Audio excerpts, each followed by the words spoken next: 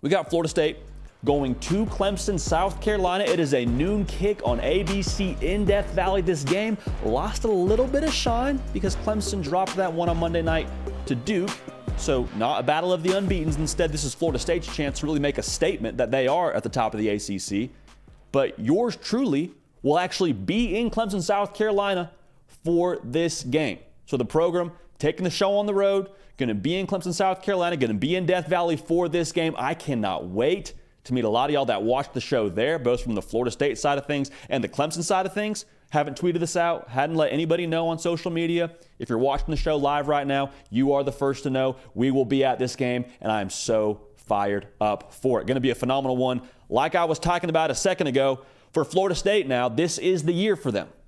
Make no mistake about it. This is what they have built to under Mike Norvell. This is why you go to the portal and get a Keon Coleman and get a Jaheim Bell. This is why a lot of these individuals like Jared Verse and Jordan Travis came back for another season on top of improving their draft stock. For a game like this, you want to beat the best? You want to get the crown? You got to go beat the king. You got to go dethrone the leader in the ACC, and that's Clemson. So this is their chance now to go to Death Valley and do it. This is their chance. Now for Clemson, they want to prove they're still the big dog. And you want to prove that you're still the big dog? Well, this is your shot. This is your chance against the trending up right now Florida State Seminoles. A lot of talk around Dabo Swinney and his way of doing things. And look, I'll be honest, we've taken our fair share in that kind of conversation around them going to the portal and how they do things. But this is sort of a clash of philosophies in my mind between Mike Norvell and Dabo Swinney. Mike Norvell utilized the portal, and more power to him because he had to fix his roster. Dabo Swinney has said, thanks but no thanks. We're going to do things our way. We'll keep this thing rolling. If Clemson were to win this football game, I think it would be just a tremendous feather in the cap for Dabo Swinney and a tremendous talking point for him going forward that, well, we need to go to the portal. We need to do this. We need to do that. Well, Florida State went to the portal heavily, and we just beat them. That would be the thing that Dabo Swinney could say should they end up victorious in Death Valley when the dust settles on Saturday afternoon. Florida State is a 2.5-point favorite in this game. So what are the matchups that we got to watch for this one? Well, the first one I think we're all watching, the enormous matchup between the Florida State pass catchers and the Clemson secondary. Because for Florida State now, this could be the game breaker. Like, it kind of reminds me a little bit from a style standpoint of what Florida State has to offer versus that game against LSU. And like, this could just be it for Florida State. This could be the situation where you walk in there, Keon Coleman gets his, Johnny Wilson gets his, and they get it in spades, and it's just, hey, game blouses. Like, that's great that you have X, Y, and Z players. If you're Clemson, that's great. You have a great front seven. But the bottom line is it didn't matter because we routinely won this matchup. The pass catchers for us were the difference. I haven't even talked about Jaheim Bell, the Swiss Army knife that they've utilized at Florida State so far, the transfer from South Carolina. Is that just the game breaker for them? Is that the end-all, be-all? The ace up the sleeve? We'll see. The reason why this matchup is, I think, a little bit more intriguing in this spot, Clemson actually has some pretty good length in the secondary. Nate Wiggins is all of like 6'2". I don't think they have anybody in that secondary starting for them that's under 6 foot. So we talk a lot about the length of Florida State and how tall Johnny Wilson is and Keon Coleman and his wingspan, but like, Clemson now is going to have, on paper at least, the physical potential to match up better than anybody else that Florida State has seen to this point. Now, a subplot within this is Jordan Travis and his health. Is he playing at like 80%? Is he playing at 90%? Is he playing at 70%? I think that will impact this game tremendously. You hope for Florida State's sake that he's able to be closer to that 90% number, because there's going to be a couple of instances in this game where the play will break down as it does in every college football game, and Jordan Travis is going to have to scramble.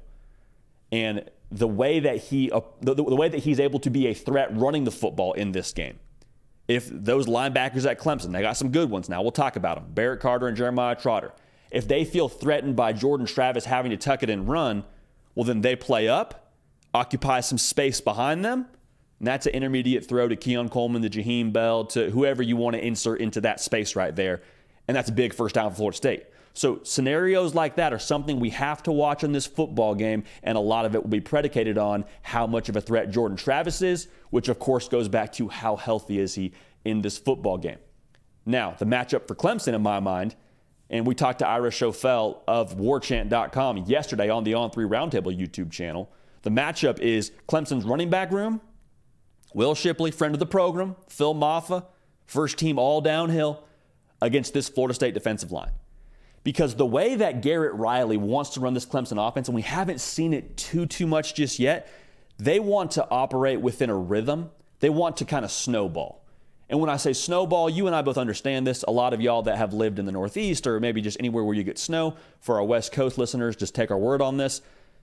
Anytime you make a snowball, there's that annoying part of the game where you have to kind of start with a small little couple of snowflakes packed together, and you get it rolling. And that first couple of steps where you have to roll that snowball and get snow to pack onto it, like that's the annoying part, that's the tedious part. That's the Clemson run game in this whole thing. That is the Clemson run game for the snowball effect of this offense. So for them, can they get 4 yards of carry early?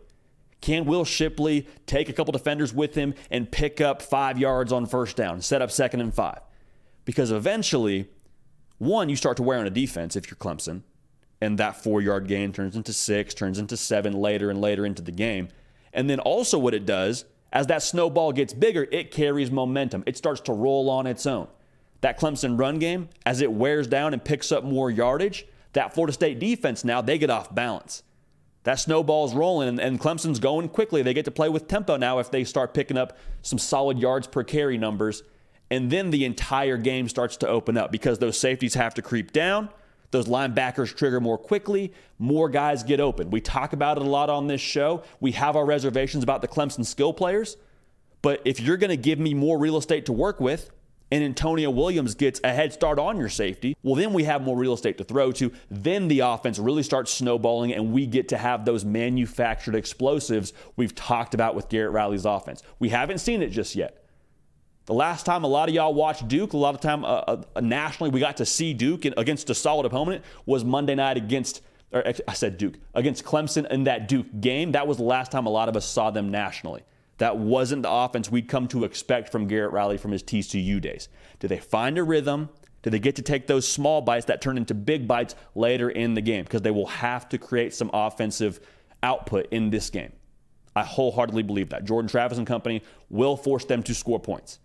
Now, going back to the other side of that matchup, for Florida State on the defensive line, if they can get some early stonewallage and create a, let's say, 3rd and 7, 3rd and 8, you get a good stop for a gain of 2 or 3 on first down, force an incompletion on second down, well, then those boys get to rush the passer.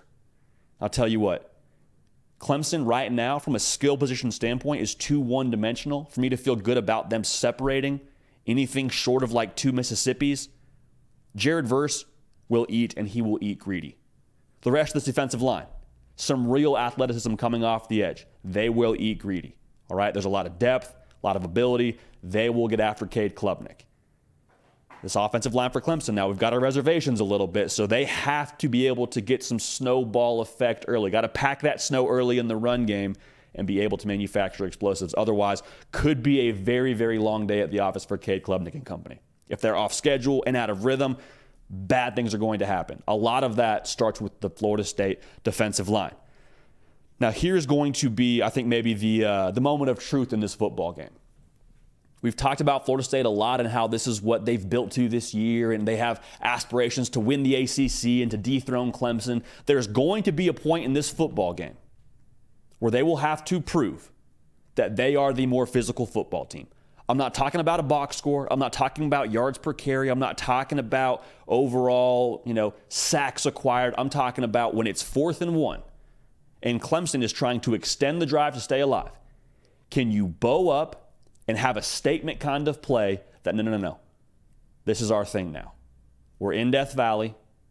We are the more physical football team, both literally and from an approach standpoint, and get that stop in 4th and 1.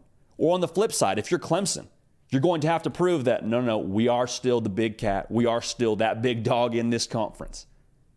We are going to find a way to pick this up on 4th and 1. We did not see that against Duke now if we're Clemson. Do they find a way to muster a little bit of extra pride, being in Death Valley? The game probably, if you had beaten Duke, is maybe a night game at this point, but it's not, so there's a little bit less shine on you right now. Can you demand that shine back with having the more physical approach in this football game? And again, I'm talking about a moment-to-moment kind of thing.